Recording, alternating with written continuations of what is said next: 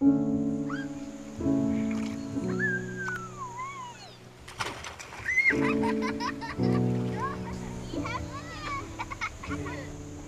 Creek has been a section of my life, I suppose, since early childhood.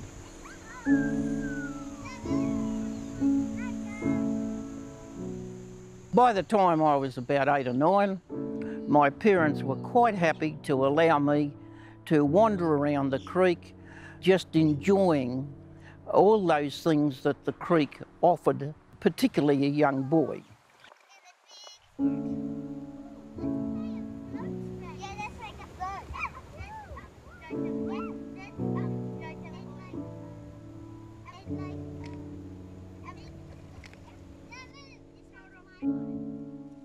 We did have some games in common, and up to a certain age I think that the boys would play tunnel type games and cubbies and that sort of thing, but they tended to go further afield to the creek proper, to where there was water. They'd fish.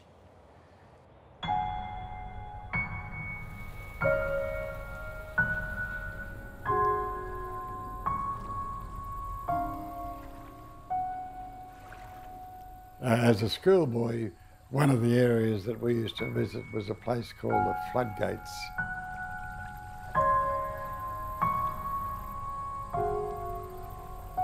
I've seen men perched up on the gates with long poles with hoops.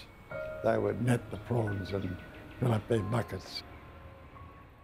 And you'd get a feed of prawns to take home. So you'd boil them up at home and eat them as a sort of an entree to the main course.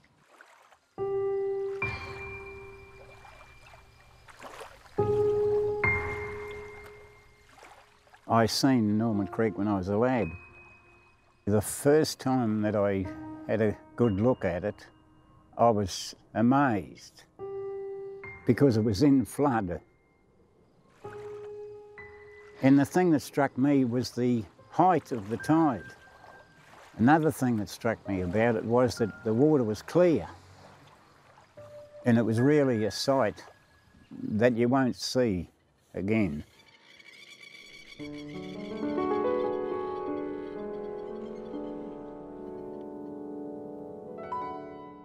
As children, it was an open area full of weedy grass, and our main activity was tunnelling through it and building cubby houses. And in the wet season, my favourite hobby was to collect the baby toad poles, and Mum wouldn't let me keep them in the house, so I had glass jars in the laundry, and they inevitably died, and so I was doing my bit for the environment without even knowing it.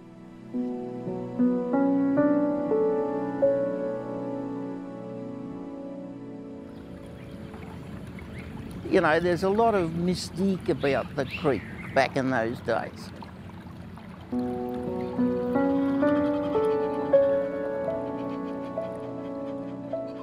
There was a bloke there who lived in a tree, because there were a lot of poor people around in those days.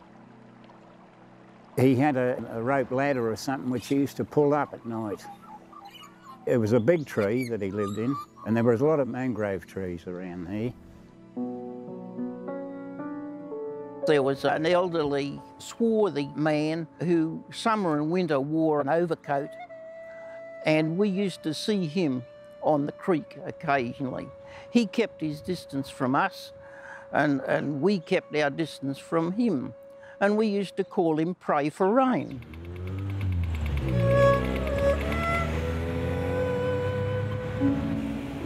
In Stanley Street, where it meets Cavendish Road, there was a Chinaman's garden there.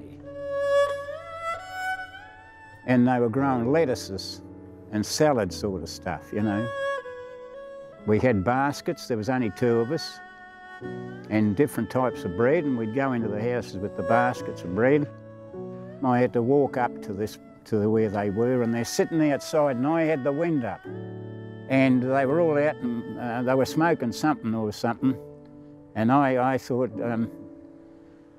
they just pointed to where to put the bread, and I couldn't get out the place quick enough.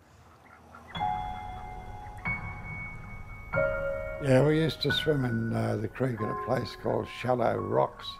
We used to get across the floodgates as kids and across the concrete apron and walk around further down the creek, and it used to fall away in a bit of sand, and that's where all us kids used to swim. Because those days too, we didn't have any togs, so we used to take off all our clothes and swim on the nutty.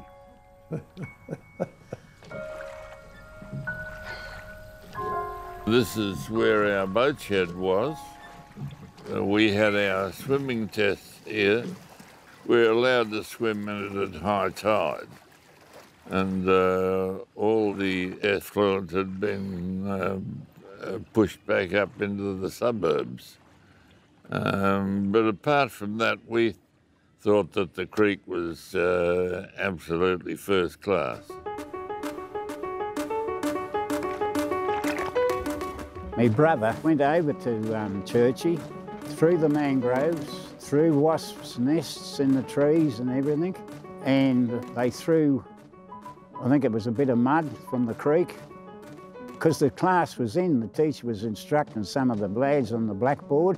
The next thing, this raid's on. So there was pandemonium. They heard a call yell out, "Get the seniors." So these my brother and his mates took off, back through all the mangroves and stuff, and swam across the creek to the other side to safety, and the seniors all come belting out of the school after them. I'm pretty sure they never caught them though. The pocket swim is this large pocket of water here. Most of the people just dog paddled and were carried round by the tide. And they could furniture walk round the pocket by going from mangrove tree to mangrove tree. I had my first pocket swim in 1960. Got a feeling it might have been the last year they had it. The old hands would give us their advice sagely: keep your head above the water, don't swallow, and ignore anything strange objects floating past.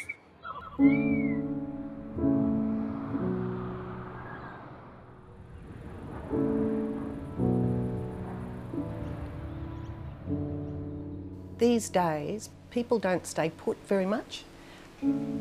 I think that people may miss out on getting to know an area generationally.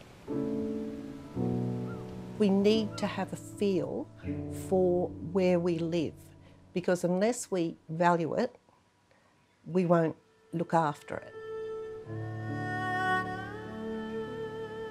I think if everybody looked after their own backyard, we'd all be better off.